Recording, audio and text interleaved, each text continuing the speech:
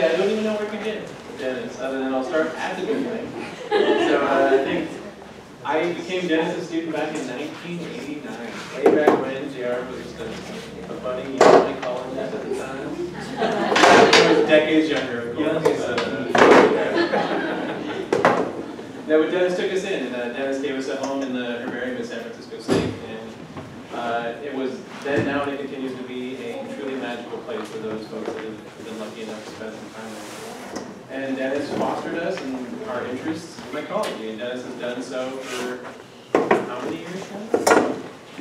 Too many. And I know that the other night I would have had a card with all these numbers, but Dennis has been there for a number of years. I came in 1989, and he had replaced his mentor, Dr. Harry Tears, and was directing the herbarium then. And JR and I were there together as graduate students at the time. And as I look around the room, I see a handful of other students who are also master's students with Dennis that have gone on to do amazing things. And so it's a very humbling thing to be able to introduce your mentor, but also to see the products of what he's produced and what a massive contribution he's made to the field of mycology. And I will say that I've been incredibly fortunate that as I sort of grew up and my, got my position in my career, Dennis and I have been able to continue our collaborations, and we've done a lot of work around the world. And I will say that Dennis is he's one of these amazing mycologists. There's not too many around these days, but people that have traveled around the world and have collected mushrooms just about every place you can imagine. And they have described species, and they've made massive contributions to our knowledge of fungi and fungal diversity from around the world. So Dennis is truly he's a Renaissance man when it comes to fungal diversity. And there's not that many people that can claim to have been to as many places in the world and has described as many new species to science as Dennis has. And it's a truly it's a very impressive list of names that you have, species that is, with your name added to it. It's truly phenomenal. And so tonight Dennis is going to tell a little bit about some of the work that I was fortunate enough to do with him in Africa. He'll tell you the background story about how he went down on a trip there and collected, what, 200 specimens? You'll see. Yeah.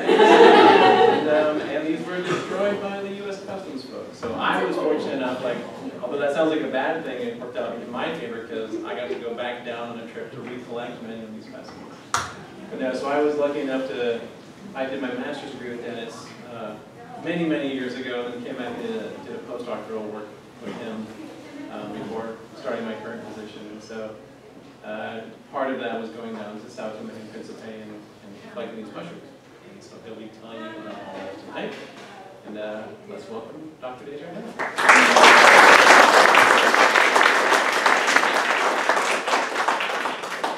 Great. Thanks for coming, everybody.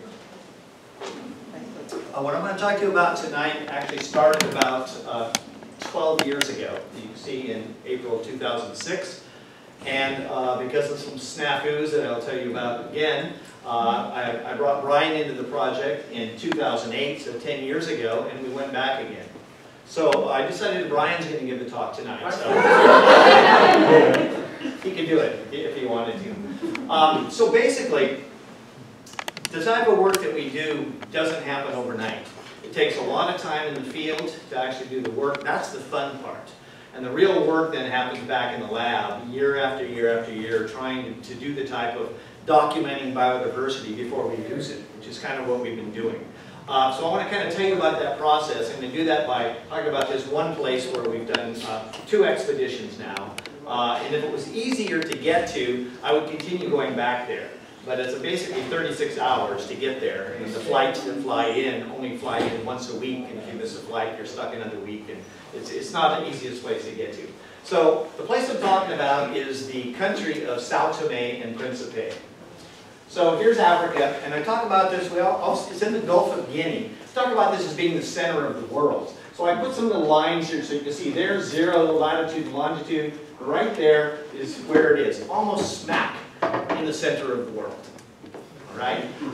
Here is Sao Tome, and here is Principe here. They're oceanic islands, so volcanic in origin, much like the Hawaiian Islands. They erupted from a hot spot in the ocean. They've never been connected to any continental land masses at all, which means that when they come out of the ocean and form a new island, anything that's there has to get there in some way. So they got to blow out or swim out or something like that. So this allows for a lot of endemism, an area where lots of the organisms that are there are only found there and nowhere else. And there are high levels of endemism. I'll show you that in just a second. The oldest island is Principe. It's about 31 million years old, and it's subsiding now, much like the Hawaiian Islands are. So you can see the size of what's underwater in the blue there. That used to be above. And Sao Tome is the younger of the island at about 13 million years old. Okay? The islands were unpopulated until the 15th century, and then they were colonized by the Portuguese. And unfortunately, the Portuguese used these islands as the site and the hop-off place for their boats for the slave trade.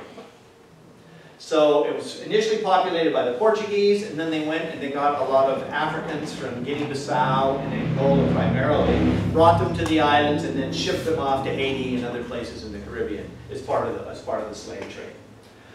Sugarcane, they were one of the leading places where they would grow sugarcane. That was the main product for a while. You'll see that changed. They finally got independence in 1975. So down here just a few data about this country. Sao Tome, with the largest island, has the most people. Principe is really tiny. There's only about 6,000 people on the little island of Principe. It's the oldest, it's the least populated, which means it's the least destroyed by humans. So the most old growth forest you're going to find on Principe. 95% of the population is African, 46% of the population is under 16 years old. They like to do it there. 80% are Christian, 20% are animist, and they speak Portuguese. Okay, just to get a feel for it. Here's the international airport on Principe.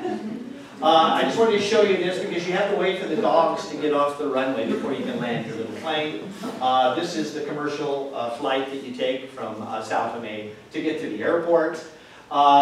Just going to show you a real quick little journey through to get kind of a feel of what the islands are like. This is the tallest mountain.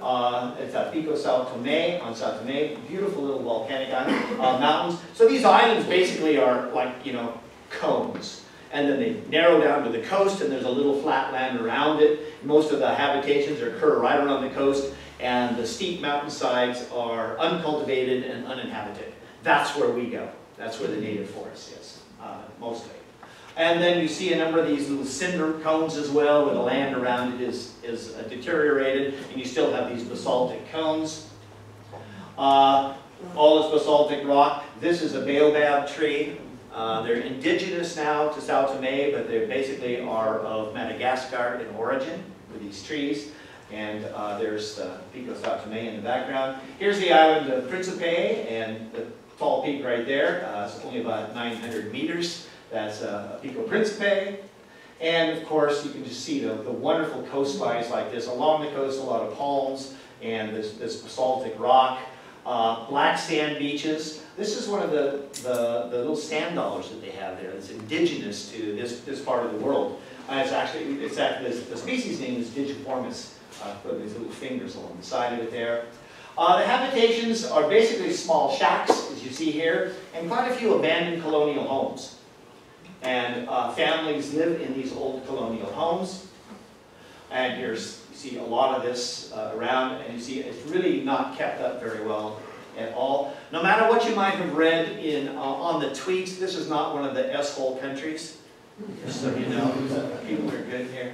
As I said, nearly half the population is under 16 years old. So you run into little children all the time just running around. What are you doing? In Portuguese, what are you doing? Right? As I said, there used to be sugarcane was the major crop there in the islands. And here's an old abandoned sugarcane factory. But now they're known mainly for their chocolate.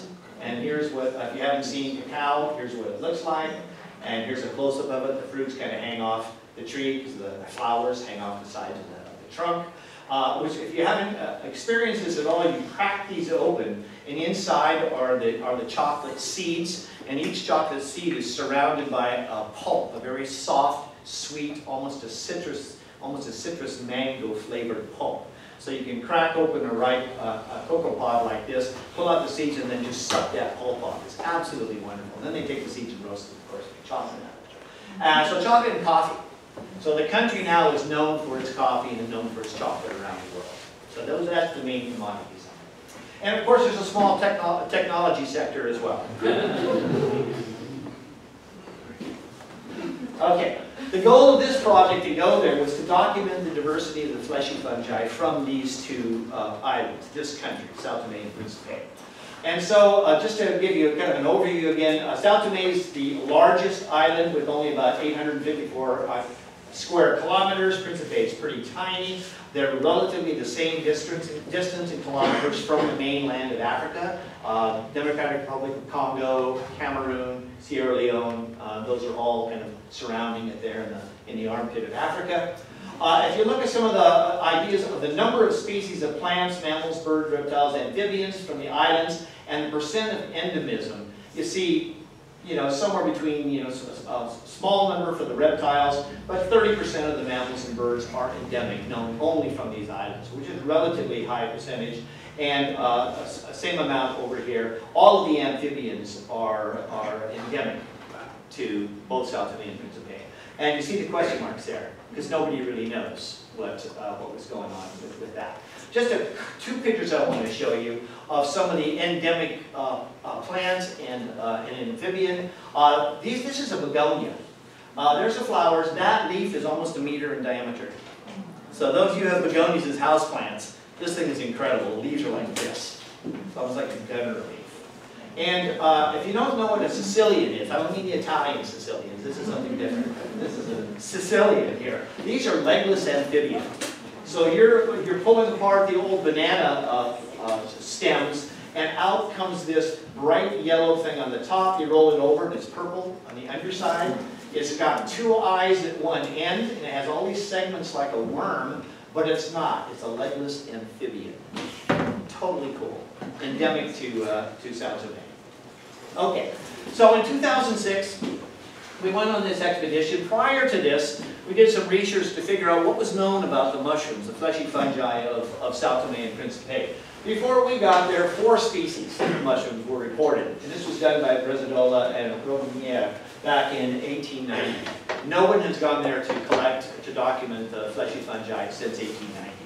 I went there in 2006 and discovered 88 species of microfungi in 52 genera. And at the time, just knowing the fungi pretty well, it looked like a lot of these were going to end up being new species, and probably a pretty high level of endemism. Okay? All the specimens were placed in my luggage. The luggage was lost by Air Portugal.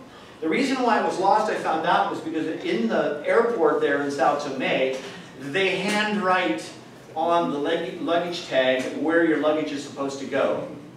And they hand wrote it that it was going to Lisbon, Portugal, as opposed to Lisbon, Portugal, then San Francisco, California. All right, so we got back to San Francisco, no luggage. It was hiding in the airport of Lisbon for 5 days.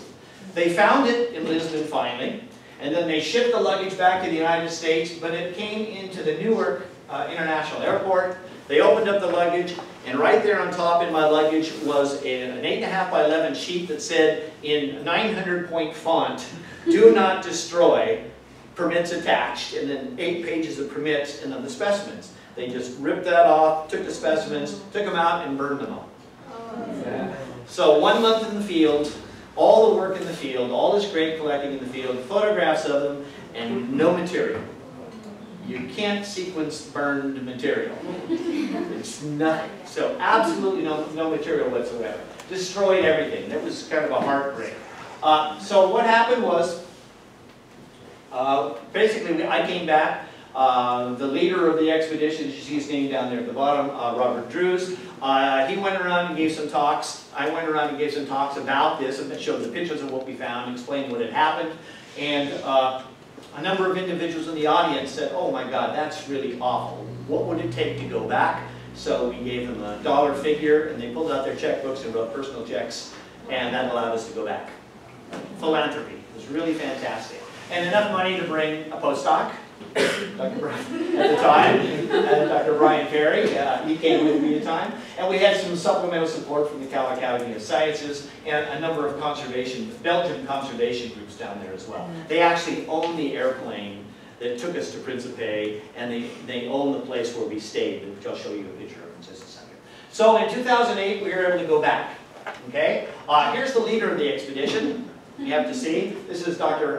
Robert Drews. He's a herpetologist. He's the world's authority on the amphibian and reptiles of Africa. He's written a huge book, The Amphibians and Reptiles of East Africa.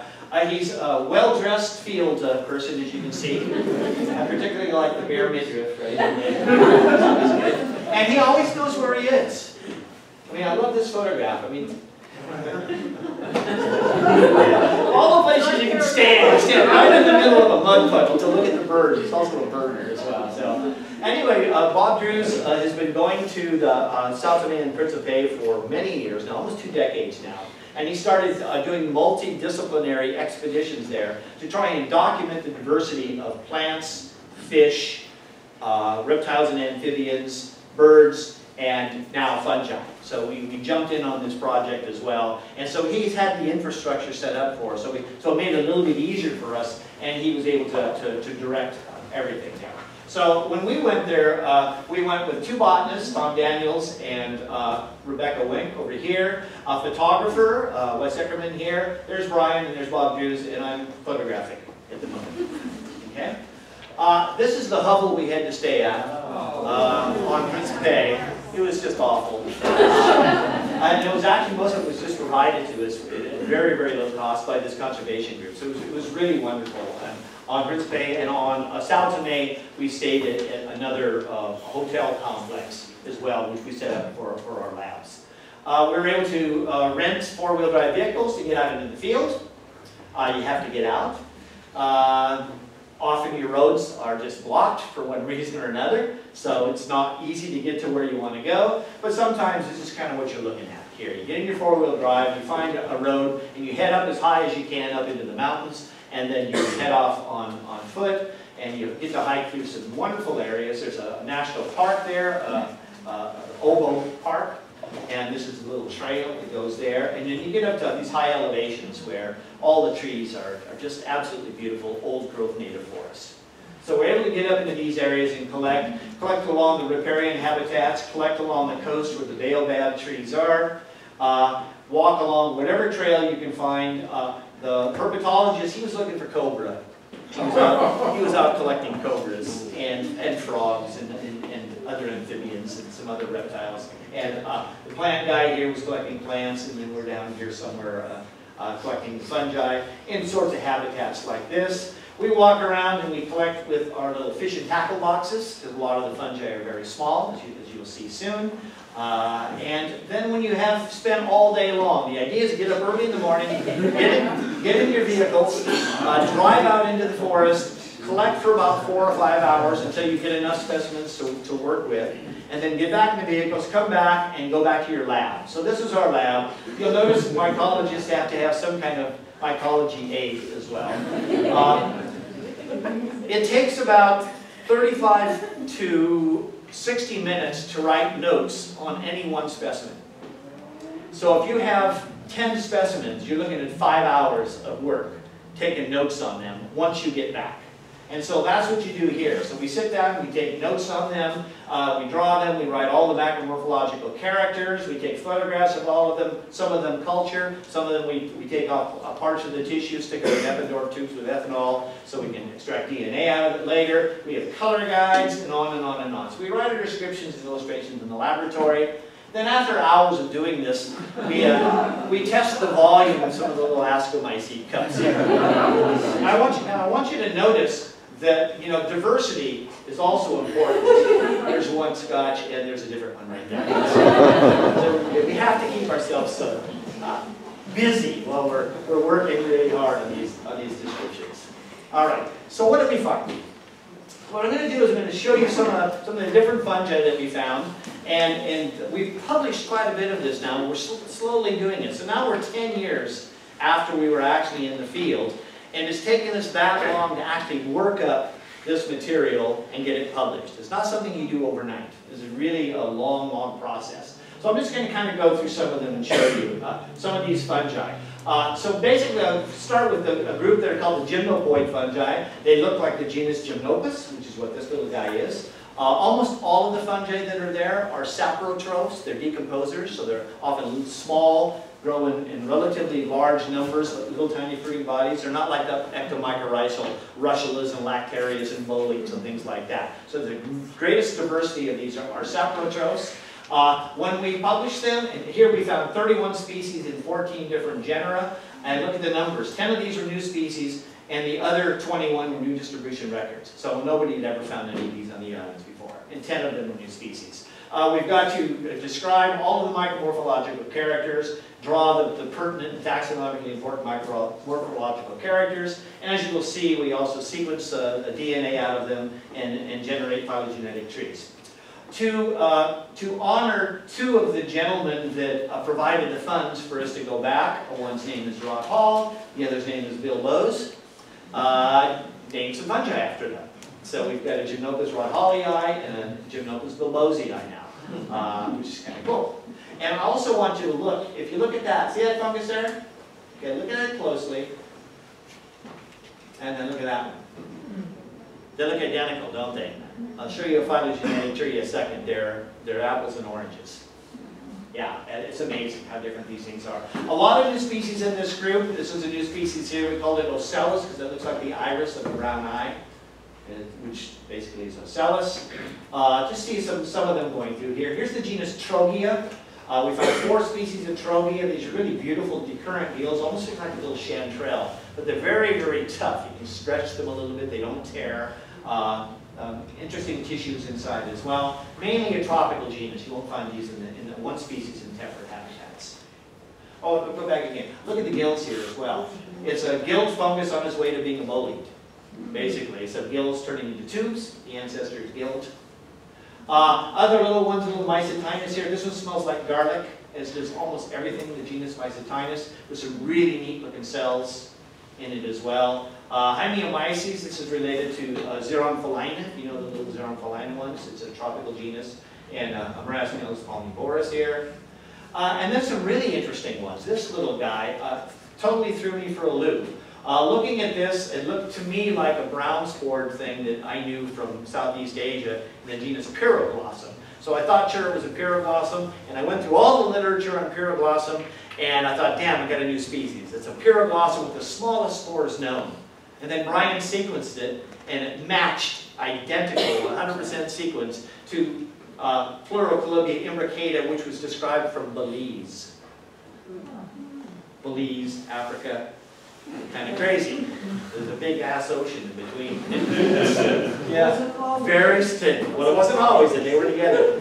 I don't think this lineage goes back 85 million years, however. But we do have slave trade between Africa and Belize. So I think it came as human influence, as many of the fungi were, as a matter of fact. So this is a really good look at all the rhizomorphs down here. Really a neat little fungus. And then we have some really beautiful ones as well. I got a picture of one of these looking right down on it. It looks just like a cheese pizza. This is Cyphotrema aspirata. Brian will have more to say about this. This name has been used for a species that it covers around the globe in various habitats. And he's working on a project now in the genus Cyphotrema. And there's probably some taxa hiding under the name Cyphotrema aspirata. And then, of course, when you have these, you have to, extract the DNA, run phylogenetic trees to prove that these things are actually new species. So in other words, in order to describe a new species, you have to know everything that's already been described in that genus, and then be able to compare what you have to all those other taxa in one way or another. And so there's a lot of different ways to do it, whether you're using morphology or molecules, and we use a combination of both. And you run the trees, and let me see if I can find it here. There's Gymnopus melanopus, that was the first picture I showed you, and down here is Gymnopus rodhallii, in 2 completely different clades, quite distant from each other, although they looked almost identical. Yeah, strange stuff. Of those gymnopoids, 32% were new species and putatively endemic. We can't say anything is endemic because you only know it as well as you know it. Right? So as far as we know now, it's only known from there. But it could also occur in Gabon or Cameroon or some of these other areas, but nobody's gone there and collected yet. All right. We also found some interesting ones. This is a beautiful little guy. This is actually the type species of the genus Campanella. This type was described from Togo. which is not too far away from Sao Tome. We were able to recollect it, sequence it, and finally re-describe it, because there's a lot of species in the genus Campanella that everybody's arguing over. Who are you? What, do you belong to this genus or not? We're unclear where the genus belongs in the greater scheme of things. And the only way you can address and answer those questions is if you have a collection of the type species that represents that genus. And every genus has one species that is representative of the genus. That's called the type species. So you have to know what that type is about before you can say something belongs to the genus and is closely related to it. No one's known this before, so we were able to recollect this one, as well as a beautiful little Tetrapyrgos from Madagascar, and we published this paper just this last year, redefining these, so now we can stabilize those two genera. Here are little Marasmia species. We found 22 species, 5 of them are new, and 7 of them, the rest of them, are new distribution records, because again, nobody's ever collected these before. So you just kind of see some of the diversity there. Some more diversity here. A couple of these are new species. And then this orange one. This is I've never seen one like this before. That's also another species. So we're going to name it Laranja, which is Portuguese for orange. And here's the phylogenetic tree. You can see it's a big tree, so you have to break it up into 3 areas, and the new species are hiding in there. I don't expect you to see them. Of the known species from there now, again, 23% of them are new species, maybe endemic. All right.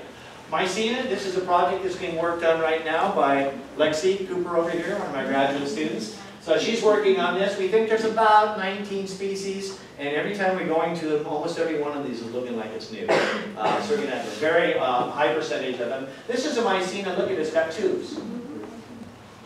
Okay, so that's one of those poroid Mycenas. It's often put in the genus Phylobalinus. And there's that one I was talking to you about today, Ryan.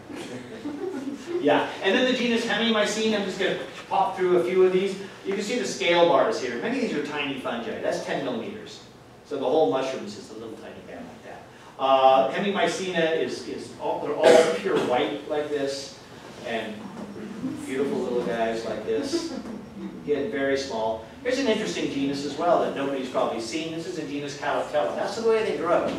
It's like a lampshade kind of hanging down.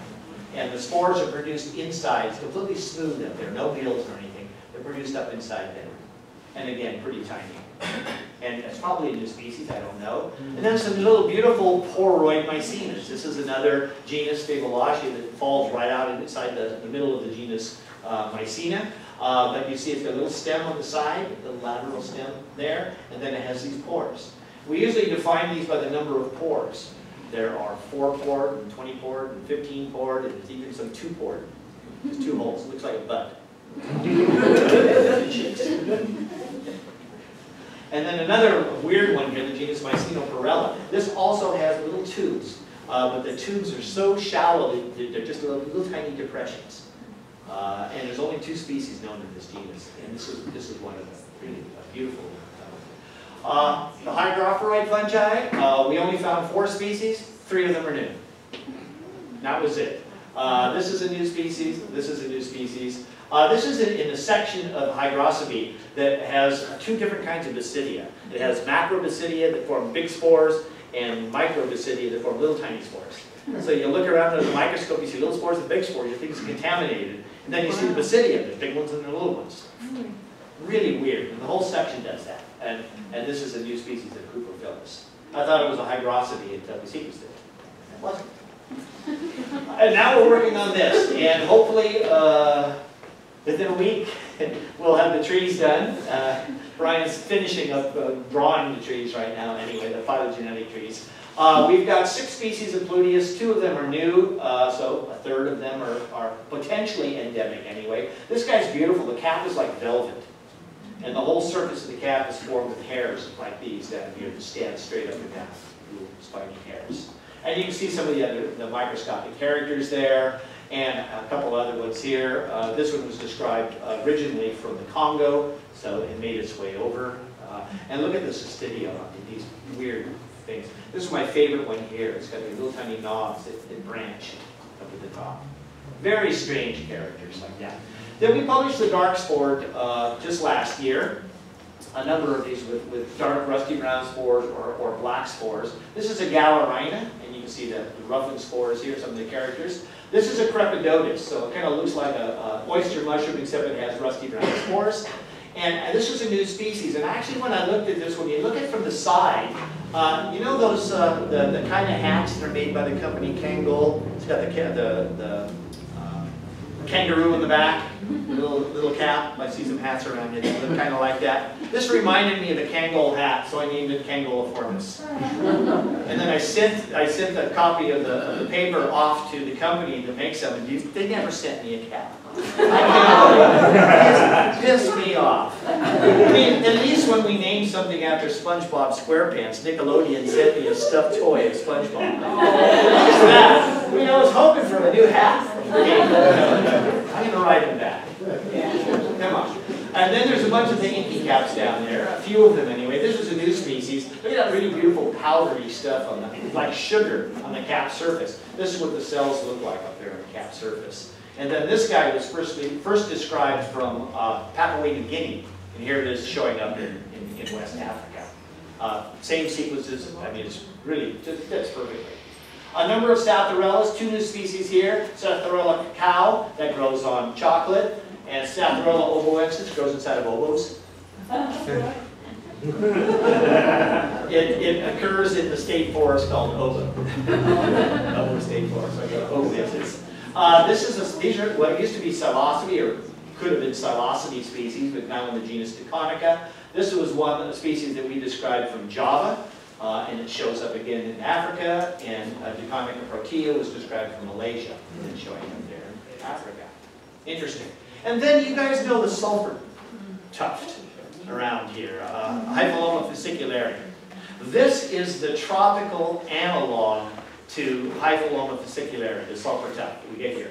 Look at the size, 10 millimeters. So each of these are like little mycenas, little caps like this, very small little mushrooms, and they grow by the tens of thousands on the side of logs like this. When we first collected it, I was familiar with Hyphiloma subviridi, which is described from Cuba and in the Caribbean area, and I'm very familiar with this mushroom from there, and so I thought it was Hyphiloma subviridi. So what we did, and Brian did this work, is we sequenced our stuff, and there's our stuff from Africa right up there, and then downloaded sequences of subviridi from Costa Rica and Belize and the areas around the Caribbean. It pops out down here. Not the same taxon. So we're not sure what this is, but interestingly, one sister to it is from Puerto Rico. So this is weird. So to just try and put a name on this one fungus that we found all the time over there requires you to borrow material from all kinds of herbaria, sequence all kinds of other stuff, run phylogenetic trees, and then hope that you get some answer to this. And that's one of the challenges as well. And we published this paper back in 2016. 18 species, 4 new ones, 11 new distribution records, 22% endemic. So you're getting the feel for this. Lepiotas, you've all seen some Lepiotas. 8 species in the genus Lepiota. I have yet to work these up. 2 for good reasons. So you know. There are 2 species of Leucocoprinus. There's this beautiful one right here, Leucocoprinus fridolissimus. And then there's this beautiful one here, which is close to Leucocoprinus lidocynogranulosus. And it may actually be, but as I said, we haven't worked it up yet. 1 Amanita, and I'll tell you why this is weird in a moment.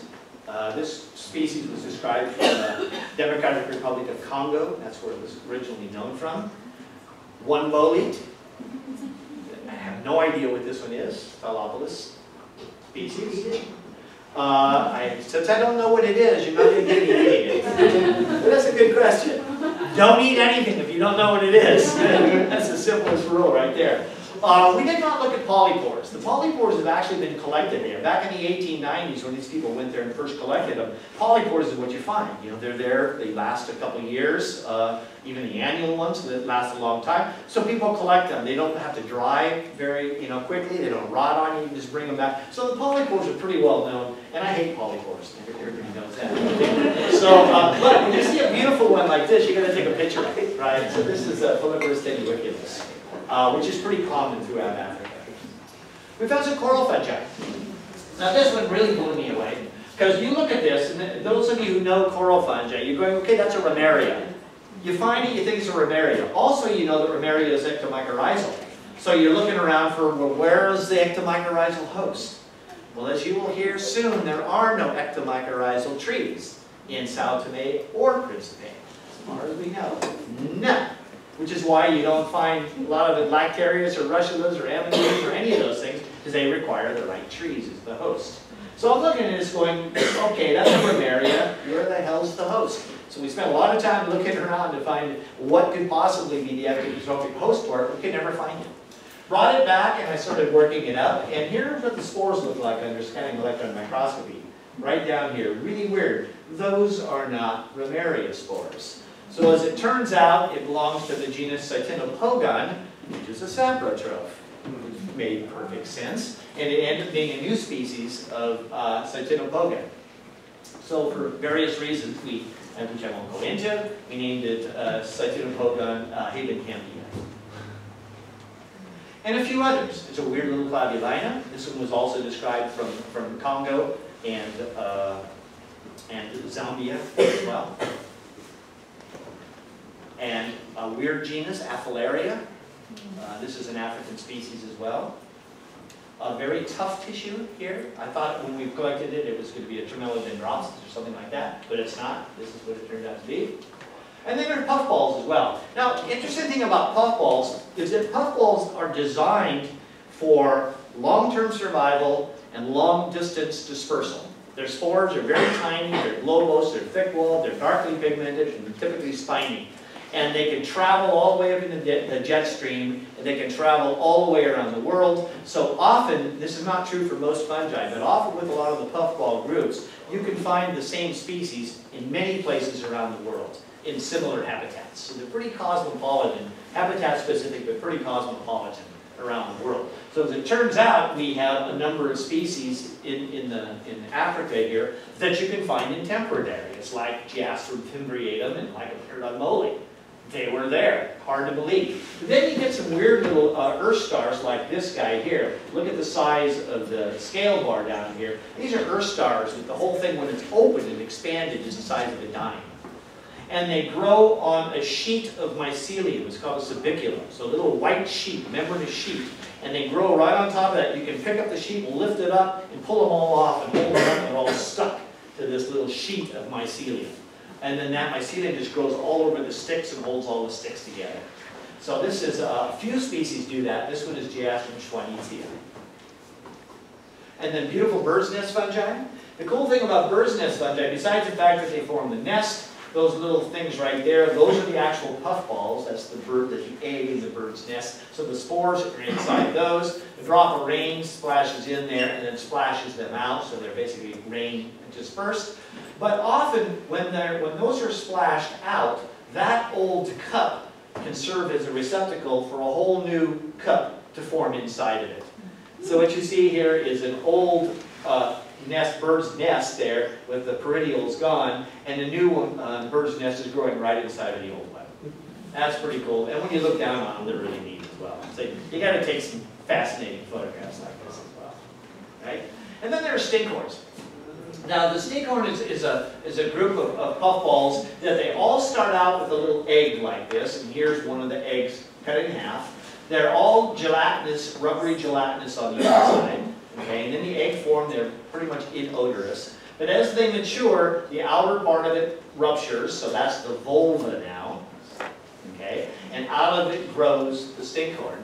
And up here at the top is where the spore mass is. It's a gelatinous spore mass. And when they're mature like this, they emit a very strong odor. It's an odor typically of dead meat or some rancid, rank odor that attracts insects, mainly flies, to it. So flies are coming to it like they come to dead carrion, basically dead meat. The flies come to it, they feed on the spore mass up here, they lay their eggs in the rest of the stinkhorn, and then the larvae, when they grow up, they have something to feed on as well. And as they do it, as they eat the spore mass here, the fly then flies away somewhere, so the fly is the dispersal agent, the dispersal vector. The fly then poops somewhere, and what a better nitrogen-rich source than, fly poop. and the spores germinate there. And the spores are capable of being passed through the digestive system of the dispersal insect, which is pretty cool. And they're often oddball looking like this. So this is the genus Mutinus, Mutinus bambucinus. Now, I have to have a disclaimer here. The next slide is going to be a little disturbing. So I don't, if you feel bad about it, just turn your eyes away.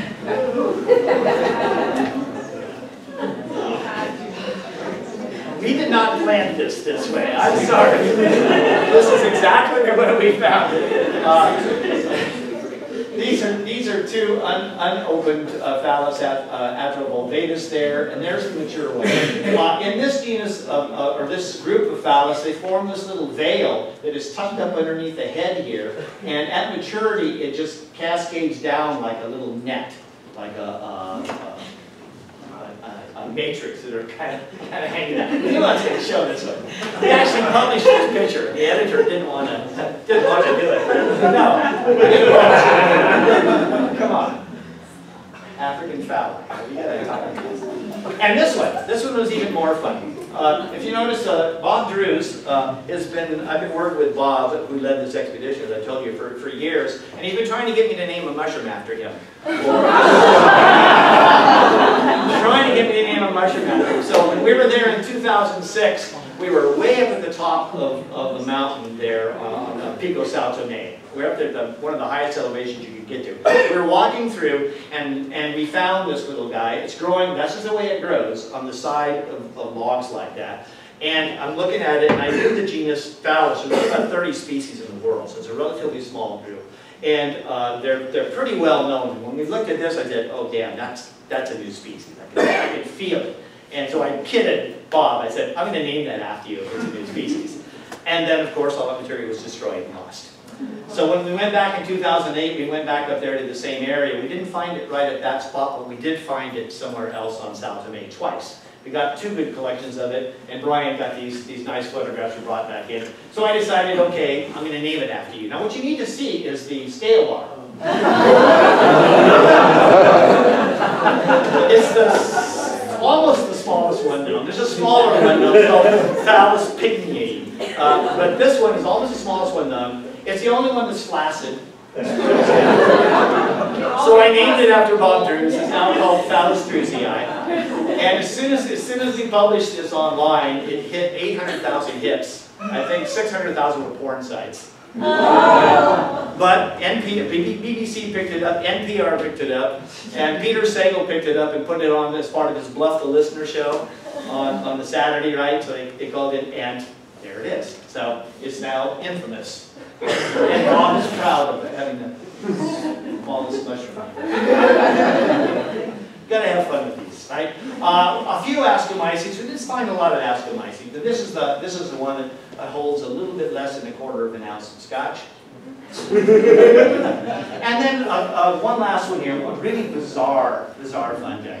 Most of you know the genus Aspergillus is a mold. It's one of these little molds that gets all over the food in your refrigerator if you leave it too long. Sometimes on the walls of your house, it can be a respiratory problem and everything. However, on rare occasion, they can form weird fruiting bodies like this. Now, what they're growing out of this thing right here is a fruit pod with seeds down inside. They're attached to the seeds. There's a seed right there. So the mycelium is feeding on the seeds, and then the fruiting bodies here of Aspergillus dubuscii grow out of those little seeds inside the pod. And then this pod is called monkey pod because the monkeys like to feed on these seeds. When fresh, each of these seeds has this nice fruity pulp around it as well, and it smells like fruit. At this stage, when they're really old and rotting, the seeds don't smell like anything. But you know what? These fruiting bodies smell like fruit. They smell exactly like fruit, and it's awful. It's an obnoxious smell. I brought these in the bathroom of our laboratory and dried them there, and it was driving us out. And it's getting respiratory problems from them as well. Because if you look at a close-up of it, there's a little stem in the middle, and then little tiny stems out the side, and those little round balls are just packets of Aspergillus spores, which if you look at a normal Aspergillus in a mold, it forms just these little stems with the packets of spores on top of them, you know, all over a mold. But this thing elevates them, and then in the wind it shakes, and when a fly comes to it and lands on it, because they're attracted in other insects by this fruity smell, they're coming to lay their eggs and feed on these fruits as well, they land on it, powder just blows everywhere, and there's also a mechanism for attracting flies to it and other insects to it to help disperse its spores. Really interesting. And then there's another species of an ascomycete mold as well, genus Cerophorum, that grows on the same seeds. They grow right together in the same mounds. So really bizarre. Okay, the 2008 expedition. That year we discovered 188 species and 80 genera. We were able to recollect 41 of the 52 genera from the first 2006. But we added another 39 genera to that. We were able to collect 51 of the 88 species. So see, you go for a month and collect, you come back 2 years later, go for a month and collect, and you don't collect everything you did the first time, and you collect a lot of other stuff. So these are just snapshots of the diversity that you can find in these areas.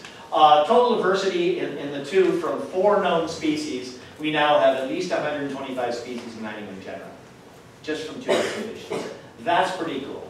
Of the taxonomy groups that we've studied intensively now, and it's about 5-6 different taxonomic groups now, we're getting anywhere between 22 and 33% of them are new species. So that's really giving us kind of a feel for how unique this mycota is. The biggest surprise, we did find 4 different species in genera that are known to be ectotrophic, although there are no obvious ectotrophic host trees on the islands.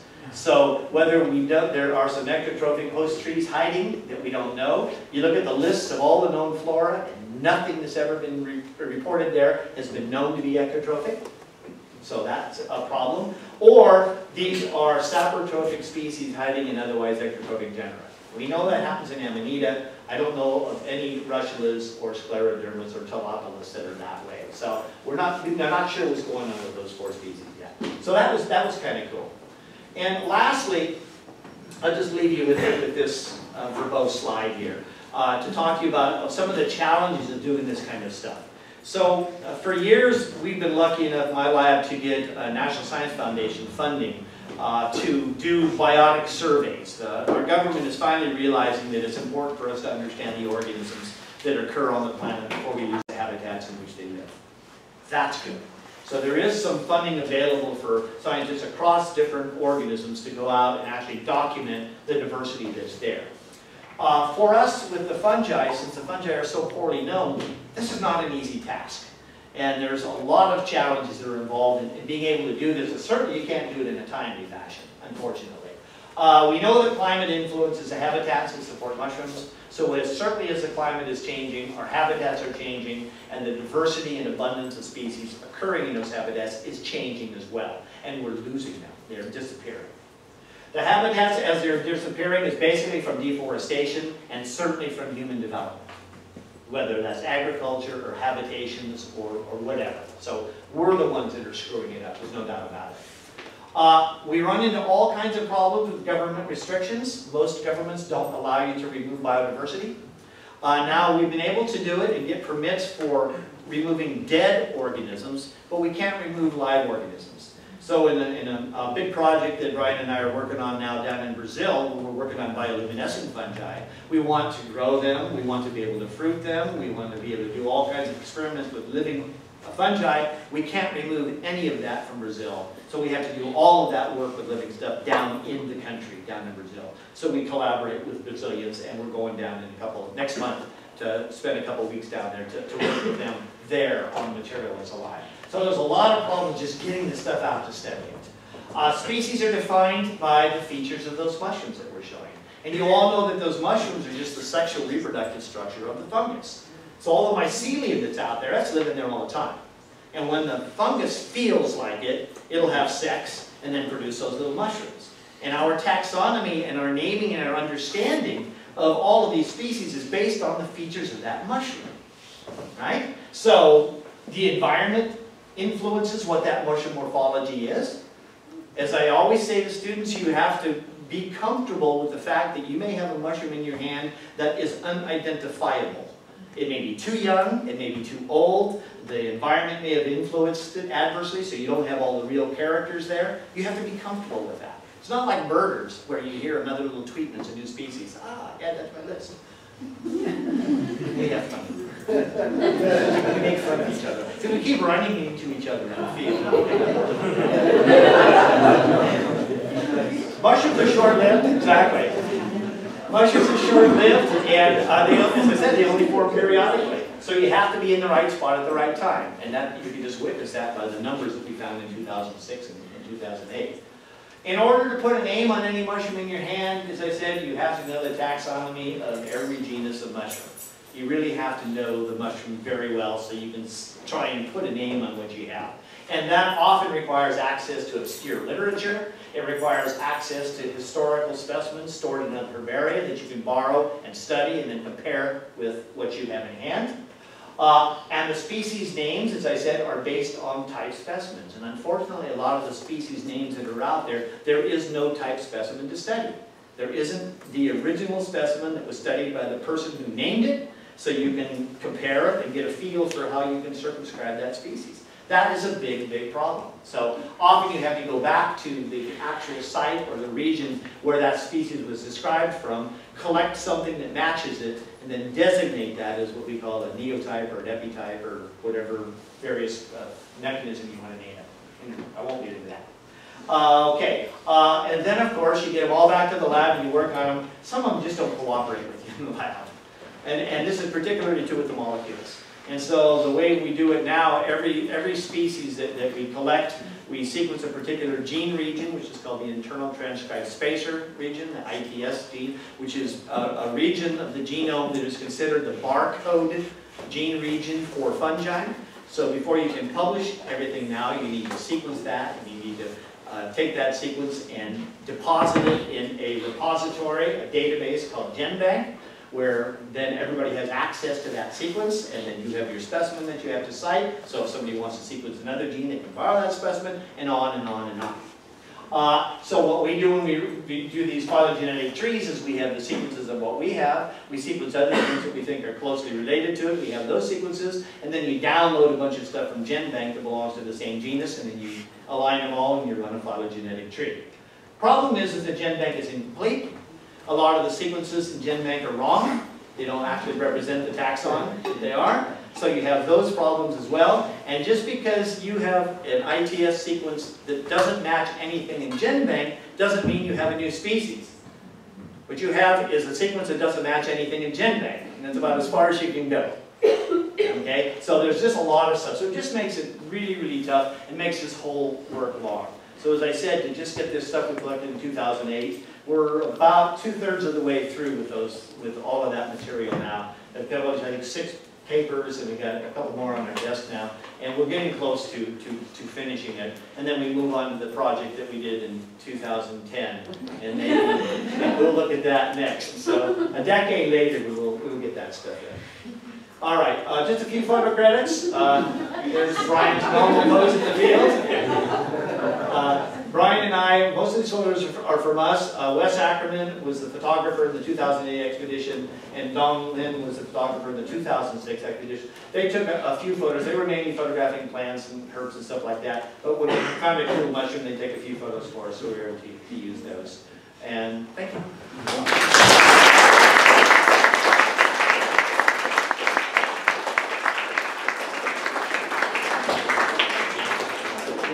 If you have questions, I'll certainly address them. Yeah. Okay, so one real quick one, and then Matt, a little bit less quick. But ask those slides. Was that John Harris holding the mushrooms? There's somebody holding. That was me. Oh, that was you? Yeah. Oh, okay. That was me back in 2008. I got grayer. Next question. You touched on how the mushrooms might have factored to the island. You said that there's a number of tests. Could you elaborate on that? Yeah, well, most of these mushrooms are wind dispersed. So our guess is certainly most of the mushrooms, or the ancestors of these species, got to these islands as they were slowly being inhabited by other sorts of organisms, and there was something for them to eat there, basically plants. They got there probably as wind dispersed. What we're seeing when we're looking at these, and certainly with the molecules and sequencing a lot of stuff and getting a real good genetic feel for what's there, we're actually finding a lot of the mushrooms there are also occur, or the closest related species occurs in the Caribbean region. Now, that could be because, you know, the continents were kind of together, South America and Africa were there. They split 85 million years ago. So you're talking about really long, old lineages. The same taxon would not have lasted 85 million years without changing and having identical systems between the two. That just wouldn't happen. But you could certainly explain closely related taxa having shared a common ancestor when the two continents were together. I think mainly what we have is a lot of human transference. The chocolate that they grow there, the coffee that they grow there, the bananas that they grow there, all came from either South America or the Caribbean region. And certainly when they brought them over to plant them there, they could have brought soil with them or spores on the surface of them from those areas. They could have easily transplanted the species there that way. The slave trade, again, back and forth from there to the Caribbean area, and all the commodities that they brought back and forth. So I think a number of these are relatively recent introductions. And it could have gone both ways. You know, they could have been maybe described originally in the Caribbean, but they could be African species that were brought that direction. So that, you know, coffee, you know, were from Africa rather than from the transplants that were there were brought from the New World to the Old World. Believe it or not. Yeah. When you're out, oh sorry. Go ahead. When you're out in the field, how are you collecting the specimen, and then like when you have to do the whole transportation, how did you transport this? Yeah, when we're in the field, we're basically, these are all pretty tiny. There's not a lot of big mushrooms. For the big mushrooms, we carry aluminum foil with us, basically, and then just rip off a piece and roll it up like a little Tootsie Roll and then throw it in a shoulder bag when we're carrying it. Almost all of them fit in these beautiful little fish tackle boxes. And then I also have little tiny plastic boxes that fit inside the fish tackle boxes. So in each little hole of a fish tackle box, I can put two collections in little plastic boxes. In those plastic boxes, we'll pick a little bit of moss with some wet leaves and put in and put your mushroom inside so it keeps them fresh. So they'll stay just fresh in those boxes for many hours, even though it's 90 degrees and 90% humidity in these areas where we're collecting. It's really hot and humid. Okay, so we get them back to our laboratory, right, where our scotch is, and we spend all that time taking notes on them. We have dryers. We use vegetable dryers. So the kind of dryer that you can buy to do fruit roll-ups and make jerky on and those little things. Nesco Garden Master is the one that we use. I'm a new spokesperson. Highly recommend it. In Africa, the electricity is supposed to be 220. It ranges from about 108 to about 240 at any time during the day, and it goes back and forth, right? And it goes on, it goes off, it goes on, it goes off. So at times our dryer sounded like a popcorn maker, turning on and off, pop, pop, pop, pop, pop, pop. These Nesco dryers made it through all of that. No matter what bad electricity we gave to them, they're fantastic, right? And we use about 105 to 110 degrees Fahrenheit. And it just basically dries the mushrooms in these little guys in a matter of hours. And then while they're still in the dryer, we have Ziploc bags. You put a field label with them so you know your number. So if you saw that, we have an accession book. Every specimen gets a number. We take our notes have the number of the specimen. We have a field label, we put the name on it, or field name, whatever we can do, genus anyway, and our collection number on it. And then that goes in a Ziploc bag. You take them off the dryer while they're still warm. You shove them in a Ziploc bag, and you seal it up. If you leave them on the dryer, and you turn off the dryer and you come back an hour later, because of the humidity in the atmosphere, they've soaked up that water again. You put them in a bag at that point, we've done this is how we learn, and you get back, they're all moldy, and you've lost all the specimens. So you learn these through, trial and error. You put them in these little bags and keep them dry, and then all those Ziploc bags go into another big Ziploc bag, and you throw some desiccant, some silica gel in there to take any humidity out of that, and then you pack them tightly in a cardboard box. And then what we did this time, since we lost them all the only mail service goes to Lagos, Nigeria. we didn't want to trust them. And there was no DHL, no FedEx, no nothing like that, just mail. And I didn't want to go into Lagos because they would have destroyed them. So instead we put our trust in the airlines and they destroyed them. So what I did was I had permits to get them into the US. I did not have permits to carry them into any European country. And you fly through Portugal, and then the last time we flew out, our plane was canceled. We had to wait some days. And then we had to fly through Frankfurt, Lisbon to Frankfurt back. I actually hand carried them in a bag with me through security, through the little things and everything else. They opened it up and said nothing about it. So I was very, very lucky. We want to make sure I got it back. And those permits, I mean, how difficult are they to get? Let's say if I was to go travel and I wanted to do some collection of my own. How hard? They're not easy to get. Yeah, particularly getting them back into our country. You have to have a reason for why you're bringing dirt and dead sticks. What kind of clout do you need to get that? Pardon? What kind of clout do you need to get that to do simplex stuff? You work with somebody, a professor somewhere at the institute, something like that. Then we have the cachet and the credentials to ask for those permits from the government, tell them what we're doing, why we're doing it. And with us, most of our research has been funded by federal grants anyway, so that's pretty easy. Getting them out of the other country now, when you're there, you've got to go to their people. Most of that is.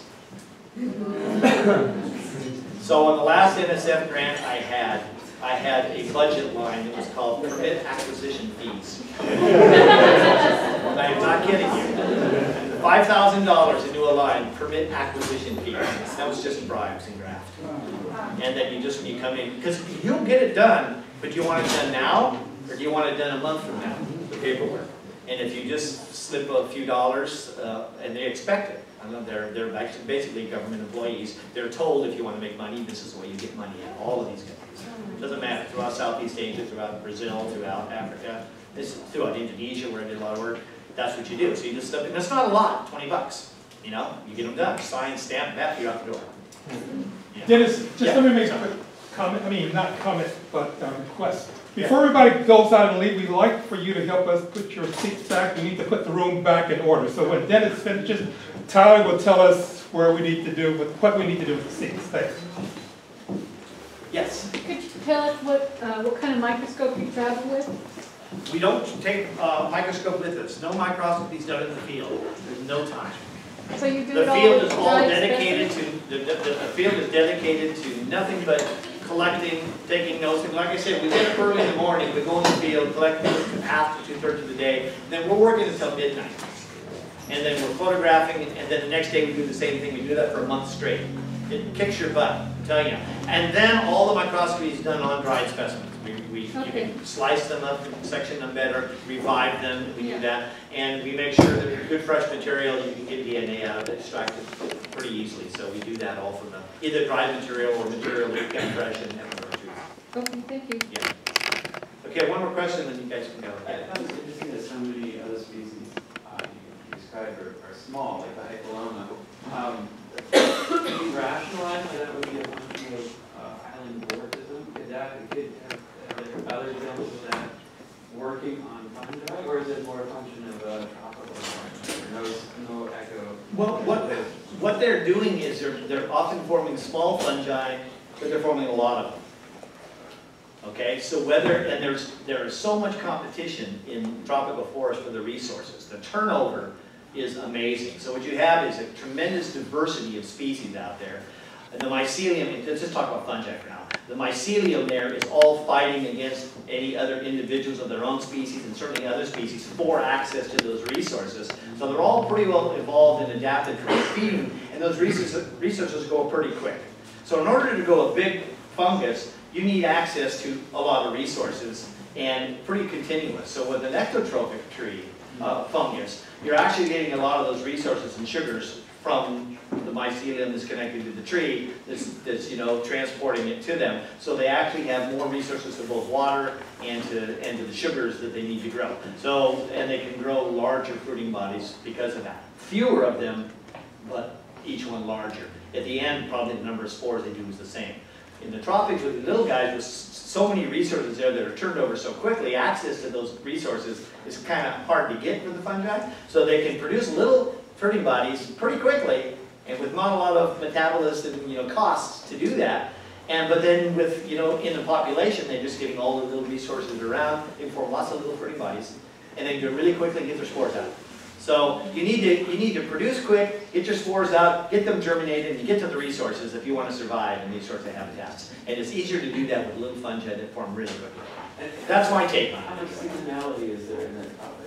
In that? There is still seasonality, and that's the thing that we found in Hawaii. We did the mushrooms in Hawaii as well.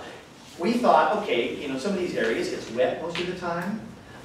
It's warm most of the time. I mean, the conditions are perfect to grow mushrooms all the time. We would go over there, you'd have a season in January, it was pretty good, and there would be a season in June and July that was pretty good, and those areas didn't produce anything the rest of the year. So there's some rhythm as well. Even though they're saprotrophs, the leaves fall at a certain time for deciduous trees, and so your resources are there at a certain time that you can, other times that, you go dormant, you don't have sex. Movies aren't good that weekend, so, All right, thanks for coming.